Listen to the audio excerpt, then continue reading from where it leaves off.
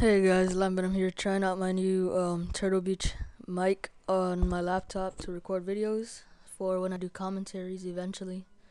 So yeah, I just wanted to test out the quality, the sound quality. Pretty much what you do to set it up on, well, I have the PX21s as I said on my previous video. You come to, it says right here, screen area, hotkeys, AV file, and sound. And right here it should be on, if you don't have a headset plugged in or anything, it should be on default. And then what you do, oh, it's not working right now because I'm recording, but what you do is you tap on it and scroll down. It's just say microphone right here where my cursor or whatever is moving, my mouse.